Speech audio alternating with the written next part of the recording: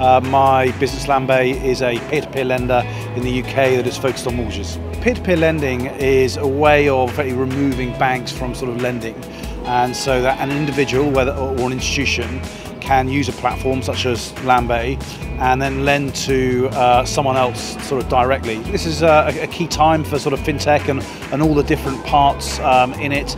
People have been saying that actually this sort of fintech movement has got to move beyond sort of Western Europe and the US, and I think Turkey is a sort of gateway between Europe and Asia. I think the content is very good. It's obviously a one-day conference, and so to squeeze it all in one day and to cover things like investments and banks and some good themes, I think it's fantastic. Sort of a sort of quick overview on what's happening in the world of fintech.